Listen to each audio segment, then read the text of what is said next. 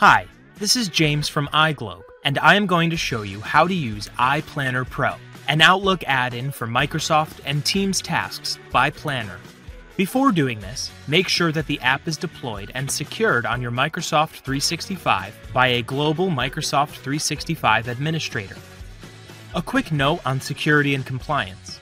iPlanner Pro is a Microsoft certified app and is therefore safe to deploy on your Microsoft 365.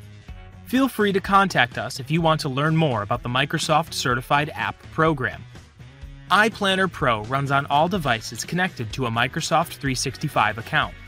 In this user guide, we will use the browser version of your Outlook Mail, but everything works the same on all other platforms, as well as on your desktop client. Are you ready? Let's get started. In this video, we will find out how you can create a task from Outlook. We made it easy for you.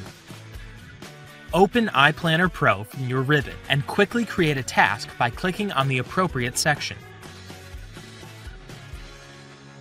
Even when you are managing your tasks from the list, you have easy access to create a new task by clicking on the plus icon. Both ways lead to the same window, where you will have to select a plan and choose a bucket first.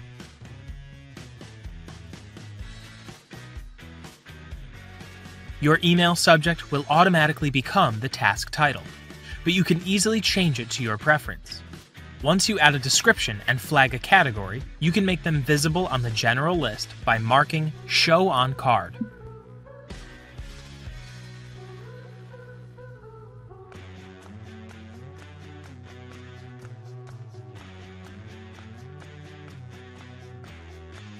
You can also add a checklist as well as links to your task. You can attach files contained in the email or the whole email itself. A copy of these files is saved directly on the task.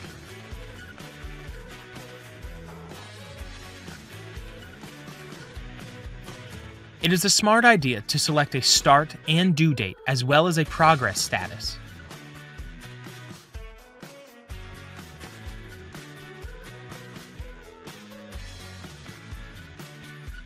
Finally, you can choose which members will be involved in this task. In our case, it is Jane and James. Once you save the task, you are good to go.